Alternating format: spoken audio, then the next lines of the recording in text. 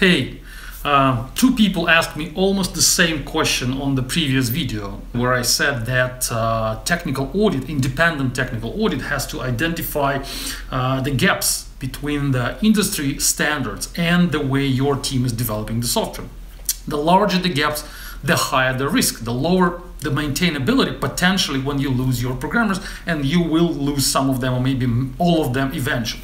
So the question is, what do I think about elegant objects concept, which I'm a big fan of. You know, I'm the author of a few books which are called Elegant Objects, and I'm a big fan of the right object-oriented approaches, which contradict with the way the entire industry is developing software. I am against getters and setters, I'm against static methods, I'm against annotations in Java, I'm against factory methods, I'm against many things which the majority of software developers and frameworks and libraries are actually all about.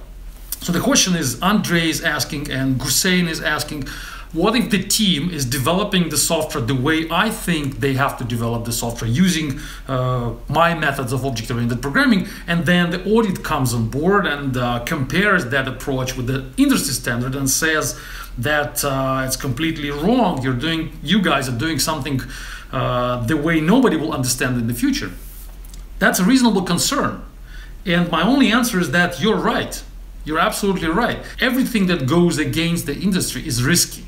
Is a huge risk for maintainability. It may be a good idea, definitely is. Like Elegant Objects, I believe, is a great idea, is the way object-oriented software has to be developed. But I understand that if you use elegant objects in your product, then you are at a bigger risk comparing to the situation where people use Spring Framework, for example, which is standard, which is supported by hundreds of thousands of programmers in the world.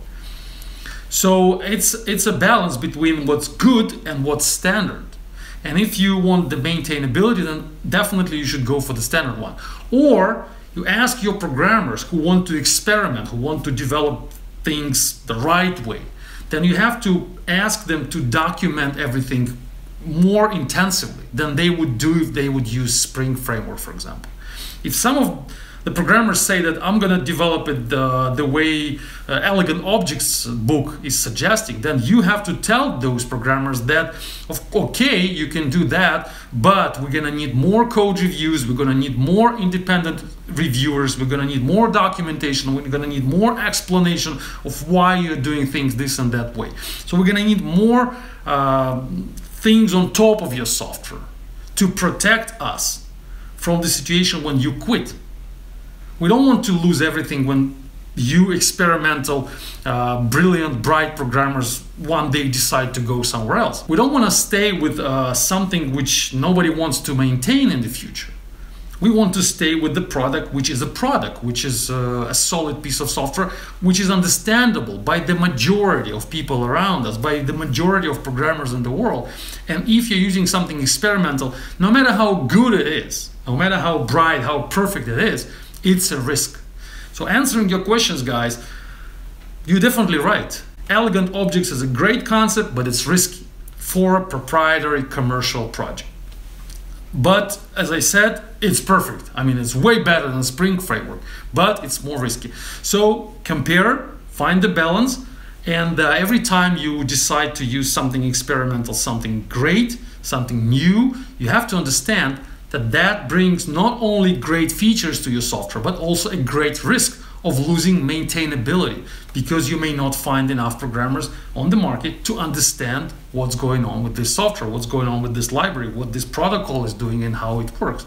And every new programmer who will come on board later will definitely tell you that, okay, maybe it's okay, maybe it was good, but now we need to remove it all and develop it the right way, the standard way. I've seen it many times in my projects. Many times people come to my projects, good programmers, especially good, really professional programmers, and they start with saying that you're doing it wrong. Something is not standard here. It's not typical. People don't develop software in Java this way.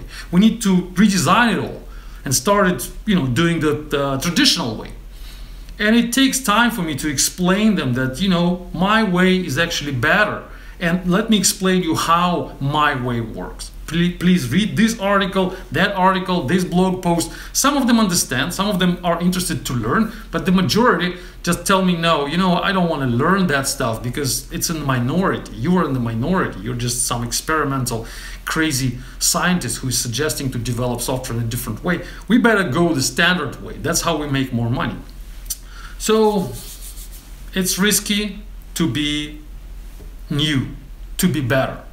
It's way less risk to go the standard way, no matter how bad it is. I don't think I answered your question. I don't think I brought you good news. But anyway, thanks for listening. Stay tuned. Bye-bye.